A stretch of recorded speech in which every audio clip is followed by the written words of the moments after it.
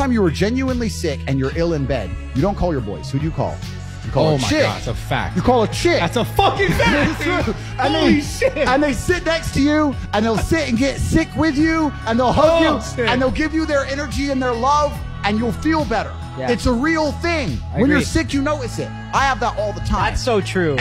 When you're sick and a girl loves you, she will fucking come in bed and she'll make you better. We wouldn't do that. Like when a girl's sick, I'm like, yo, like get better.